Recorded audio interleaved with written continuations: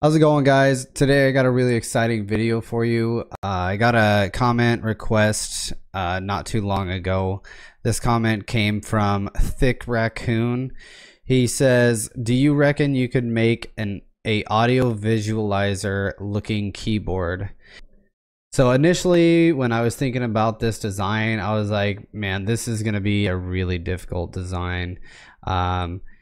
First of all, it's going to have like waves galore set up, and it's not really going to be possible for me to make it go with music or anything like that. So I did a little bit of research, and I actually found that the Razer website creates a program and has a program that you can download and install, and it will go to music and everything like that. And so it basically sets everything up for you, and it makes it really easy.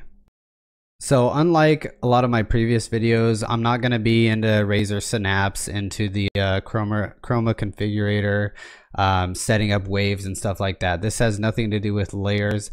This is just a program that you'll install from their website. And after you install it from their website, you can tweak some settings and stuff and set it up however you want. So yeah, guys, that's the bottom line. This video is to show you guys how to set up an audio visualizer on your Razer keyboard, and we're going to do it right now. So let's go.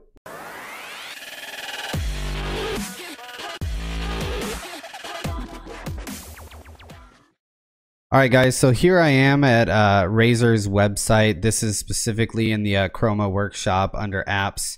So in here they have all kinds of different applications that you can use with your Razer Synapse program. What we're looking for right here is this second application. It's the audio visualizer, and you can find a link for this exact page down in the description below. But what we're going to do is we're going to hit download on audio visualizer. And then once that's downloaded, we're going to go ahead and click on our download. And we're going to go ahead and open up this file here. And we're going to open Keyboard Visualizer VC 3.06. And I'm going to extract files. And I'm going to extract them to my downloads folder here. You can pick whatever folder you want. So once I have them extracted, I'm going to go ahead and click on this file. And then after you double click on that file, what you're going to want to do is you're going to want to right click on this application here. And you're going to want to send this to your desktop to create a shortcut. So once I've done that, I'm going to go ahead and close my windows. Okay guys, so now that we've made the shortcut, you can see right here, I have my shortcut out here. What you're also going to want to do before you open this is you want to be logged into Razer Synapse. So go ahead and click on your Razer Synapse and make sure you are logged in. If you're not logged in, then this application is not going to affect your keyboard at all. Alright guys, so once you guys have launched Synapse and you've confirmed that you're logged in, then you can go ahead and close that window and we can open up our application. So what you're going to get is this little box right here. So and in this box you can change all sorts of things. If you're not playing any music at all, what you're going to see is the background mode. Right now it's set on original, which is what you're looking at right now on the keyboard. It's this rainbow pattern that's basically got some motion to the right. And if you want to change that, you just go to this background mode and you can change this to whatever pre-select mode they have in here. So what I'm going to go with is this color wheel right here. I think this looks pretty cool. Alright guys, so what we're going to do now is we're going to start playing a little bit of music. And this is just a song that I found on the YouTube albums, the royalty-free stuff that you can download. So I'm just gonna get this going. As you can see, like, I got my volume way down, and because of that, the audio visualizer is not really picking it up. So what you gotta do is you gotta mess with your amplitude here. If your music is down low, you're gonna have to increase this amplitude by a lot. So I'm gonna turn it up to 1000, I'm still not really seeing a whole lot, so I'm gonna go ahead and back it up, and I'm gonna go to like 5,000. So now you can see it's starting to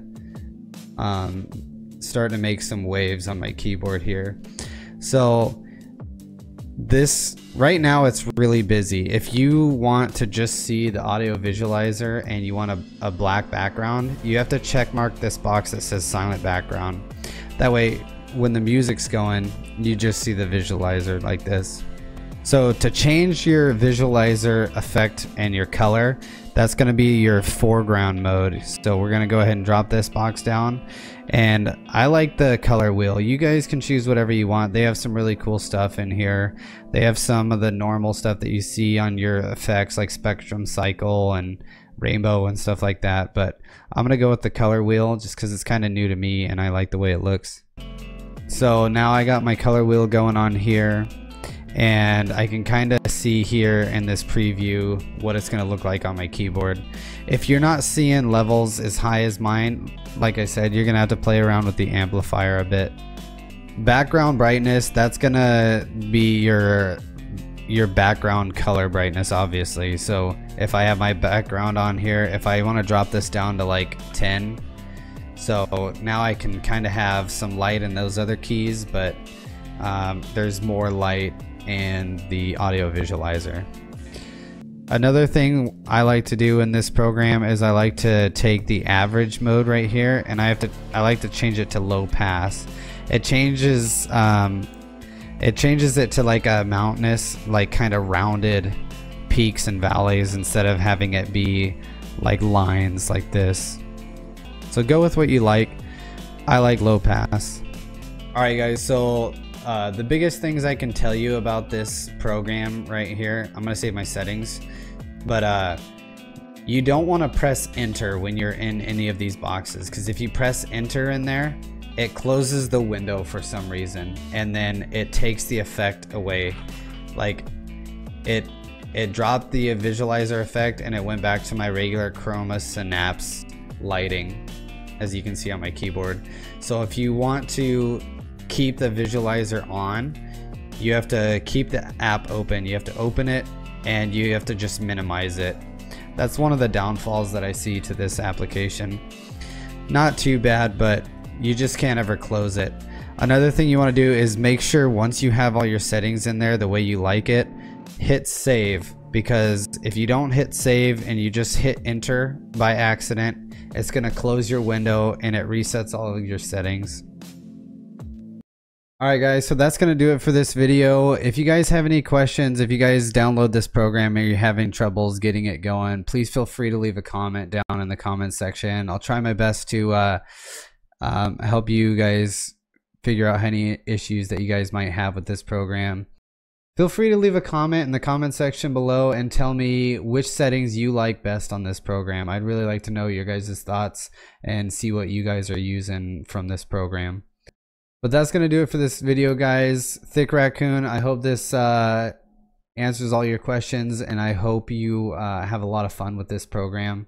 If you guys are interested in getting any lighting effects on your keyboard, please feel free to leave a comment in the section below and tell me what design you guys might want to see on your keyboard. I'll try my best to create something for you.